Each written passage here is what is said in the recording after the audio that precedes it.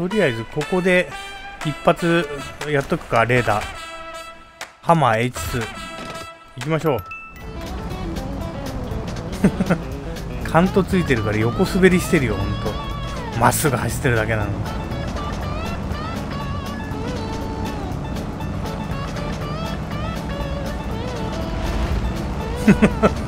激しい激しい。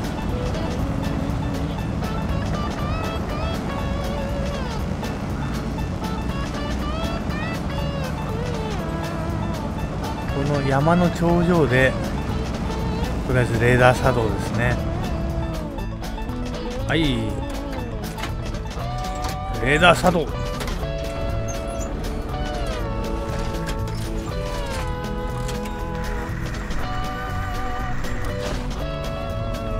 お、やっぱアップグレードが隠れてましたね。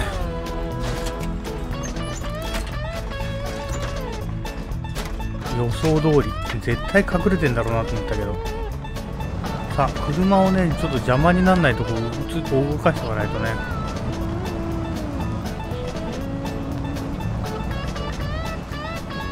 ちょっと降り切ったところで置いとくか。超ドアンダーだったね今。はい、ここら辺でいいか。でアップグレードどこにあんだ。やっぱり山の頂上じゃねえかよ、予想通り。他はエリアスキャンしてないとここら辺絶対なんかあるでしょ。先にやっちゃうか。そんな時間かかんないだろうからね。なあほんとミシガンパターンですよね。アスファルトの道路の上が土に覆われてるみたいな。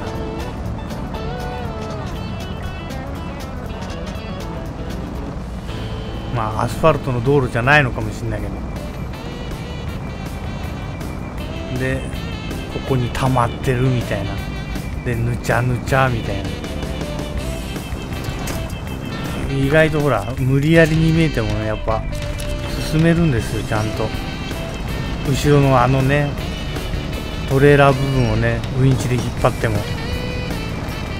ちゃんと押してもらえるってことでね、結構有効なねウインチポイントなんですよね。まあ変なお刺さり方するけど。よし、ぬかるみエリア抜けましたね。抜けてねえじゃねえかよ。ここに来てデフロックついてねえのが痛えな。はい、ようやく硬いところ乗ってくれたかな。まあ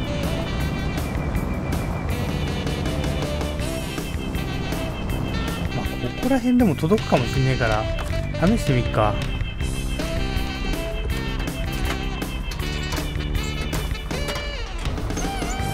燃料切れっかもしんないけどね、あんまりこんなことやってると。新たな目標発見、山道。それしかなかった。アップグレードない。アップグレードなさそうですね。でなんかここに車両を見つけた。 ANKMK38。 とりあえずそれ取りに行こうか。とりあえず邪魔じゃねえところにね車を移していきましょうか。これ持って帰るの大変だからね、後でトラックで救出に来よう。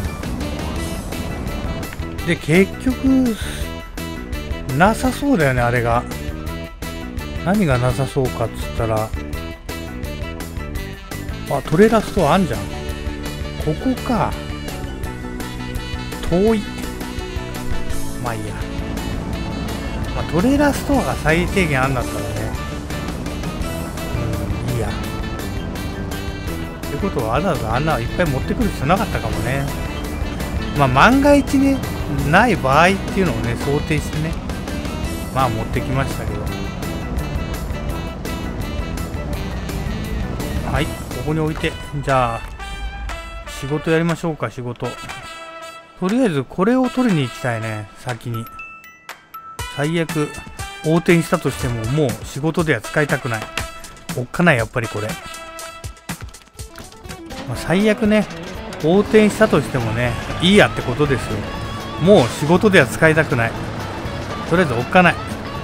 仕事で使うとしたらちゃんとねガレージがあるマップでね仕事で使いたいですよね。はいとりあえずねここ右折ですね。あと250か。ここは油田って感じですよね。燃料キャリアトレーラーあんじゃん。でもサドル低いの持ってきてないんだよな。とりあえずサドル低いのなんか1台持ってこようか。もったいないもんね、あれ売りに行かないと。結構な値段しますからね。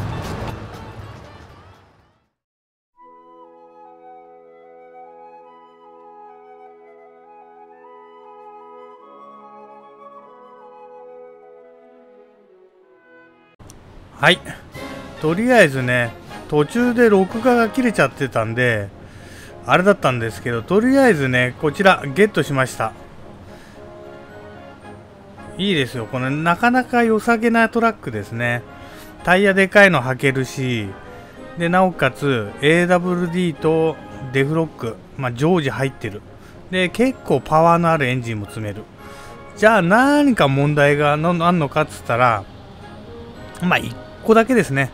なんかっつったらシャーシがねこれ限定なんですよね。この煽り付きの平ボディが。なので用途はねちょっと限られるでしょうね。でも基本的な仕事がこなせるんでね問題ないと思います。はい、ってことでね今回はねここまでにしときたいと思います。次回は続き、とりあえず復旧の続きやっていきましょうね、道路とかの。それでは今回は以上です。最後までご視聴ありがとうございました。